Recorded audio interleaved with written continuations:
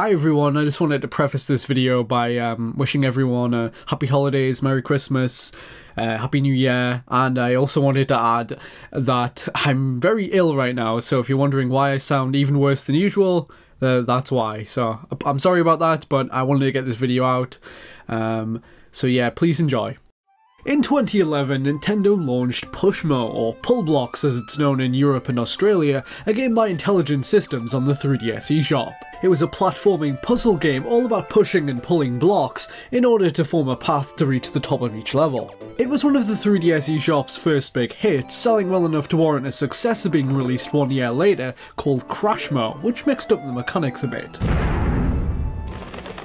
Now blocks would fall and crash to the ground as you made your way to the goal. The series took a short break before it returned in 2014 with its first game on a home console, Pushmo World on Wii U. This was a direct sequel to the original Pushmo, using the same mechanics to deliver new puzzles on a slightly larger scale. Around the time that Intelligent Systems wrapped up development on that game, the same team was internally discussing the prospect of revisiting the gameplay of Crashmo. According to developers at the company, they pitched to Nintendo a project that would give Crashmo the same treatment that Pushmo received in Pushmo World, an HD follow-up on Wii U in which the developers would continue to polish the formula and further explore the possibilities presented by its mechanics. Nintendo soon gave them the green light, and Crashmo World, as they were calling it, entered full-scale development in 2015. A very small team at Intelligent Systems was working on it. Development continued for around a year. As 2016 went by, however, its future became less certain. Around the time that work finished on Intelligent's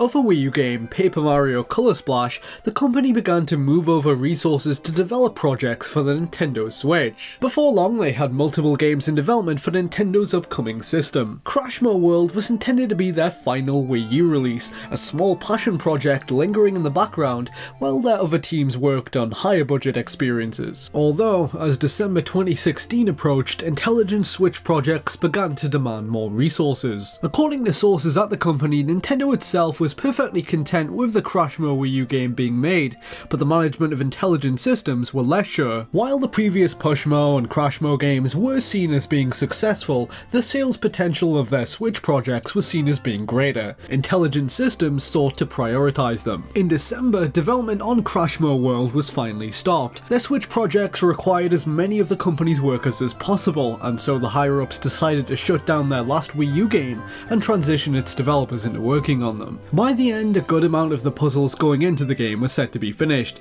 It was on schedule to launch in 2017. For a time, there were discussions internally about altering Crashmo World into a Nintendo Switch game, but these talks eventually fizzled out. The game is no more, and there are currently no signs that it will be revived, although there is always that opportunity should the studio decide to ever pursue it.